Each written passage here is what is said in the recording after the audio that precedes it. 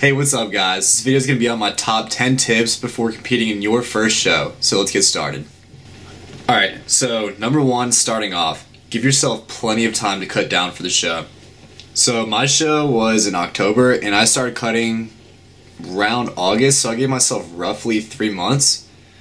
But I came into it already really lean, and I know a lot of people that didn't, so if you're not leaner to start off with this and you're cutting down, it's going to start to stress you out as the time gets closer, and you're going to start to just like change up your macros and just change up all your routines that you're normally doing. So giving yourself plenty of time to cut down based on your body and your body fat percentage is key when it comes to these shows. Number two, practice your posing well in advance. So for me, I practiced posing roughly 3 weeks out, which was not a good idea considering this is my very first show.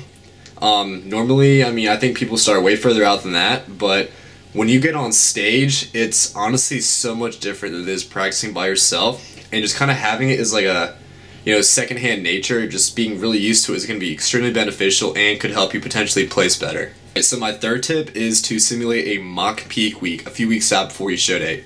And the reason for this is because during peak week, especially for me since I didn't have a coach, I was kind of just on edge about a lot of stuff with like sodium and carbs, and I wasn't really sure exactly how to fluctuate them to look my best on show day, which was Saturday.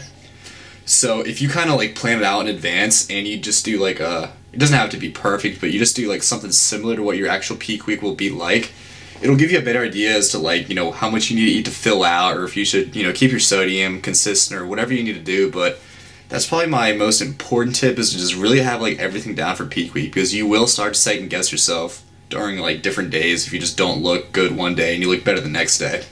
Alright, tip number 4 is get to the show early for the competitors meeting, especially if it's your first time. Kind of getting there early and just kind of like feeling it out is going to help bring your nerves down a lot. It's going to kind of just help to get your mind straight.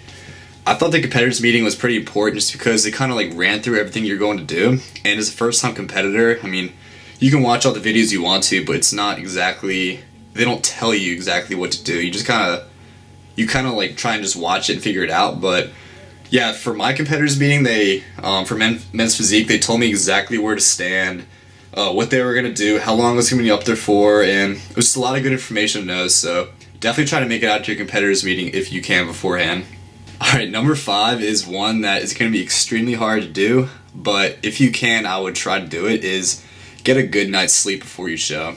For me, I had to wake up at 5:30 in the morning and drive there, but if you're staying locally, try and get a good night's sleep.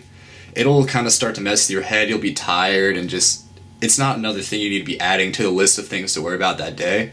So by getting a good night's sleep, you're going to be more focused, and you're just gonna like go through the process with more energy. So try to focus on that if you can.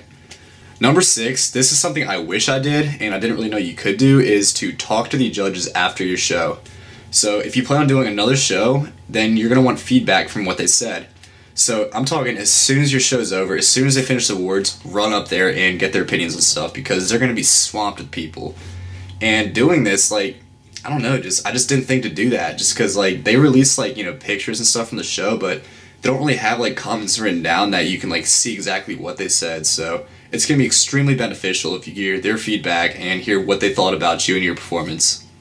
Tip number 7 is do not pump up too early.